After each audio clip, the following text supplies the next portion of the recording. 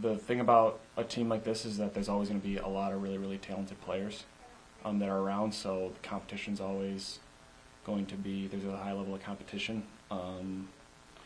And, you know, there's things that I want to do and work on this spring, and that's going to kind of be my primary focus. Stuff like roster construction, I don't really have any say in it other than what I'm showing in terms of performance and my work day to day. So that's just kind of what my focus is. Thank you. Sweeney Murdy, you have the next question. Mike, how are you? It's good to see you. How much time do you spend thinking about last season and your performance last season compared to the year before? There are a lot of players who dealt with a lot of things last year, and you know it's easy to explain away some of those things.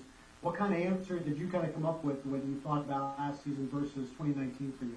I mean, obviously, you know, kind of like you said, it was a difficult season to evaluate in that there wasn't a ton of opportunity and time to, if you know, I felt like I had a bad few weeks and then next thing you know, the season's over. And, you know, that's not saying that you don't have to perform, because regardless of what's going on, the game's about performance. And, you know, I didn't perform to the level that I expect out of myself.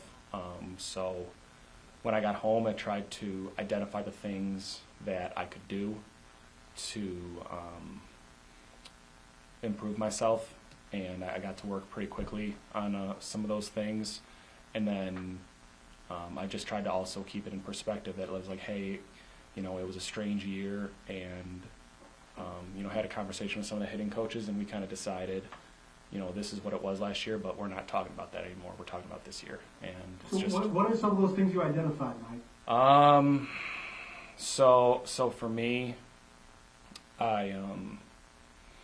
my bat path got a little bit out of whack, and it led me to being consistently underplaying and a little bit disconnected, which I believe directly correlated to my struggles against velocity. So I kind of attacked the off season with some work to create a tighter, flatter bat path that would allow me to cover the pitches that are, you know, you have to cover if you want to play this game. And I know this is probably how you approach every spring so far, but given the competition for spots right now, is performance this spring, is putting up production this spring maybe more of a premium for you? I mean, you always want to play, every time you're out there, you want to play well. But once again, you know, if I come into spring training and you're looking at maybe 50 at-bats and, you know, you hit 10 balls right on the screws and you line out, like, you know, I mean, so for me, you know, it's in the season, there is a level of back of the baseball card surface level production. I think in spring training you can dive a little bit deeper to say, you know, well, I had 2 at-bats today, and one I walked and one I lined out to the center fielder. That's a pretty good day, if you ask me. But you always want to play well. You always want to have production. I think there's been thousands of times that you'll see a guy doesn't get a hit all spring, and he'll start the season out with a 20-game hitting streak, vice versa. So I think quality of work, building the capacity up to be playing back-to-back games, playing different positions, being able to kind of just check some of those boxes off is always going to be a priority in spring. Going first to third, stealing a base, you know, maybe coming in a game late and to simulate, you know, the times that happens during the year. I think those things are more of a priority than, you know, I'd love to hit 400 this spring. If I don't hit 400 this spring, I think I'll still be okay. Thank you, and I'm sorry if I can ask one last one. Has playing first base maybe improved some of your versatility? Has that ever been brought up to you? Have you talked about it? Anything this spring about that? It's not been brought up to me. I have a little bit of experience in there dating back to college. If it was ever brought up to me, yeah, I'd be willing to get out there and give it a go. We'll take the next one from Pete Caldera.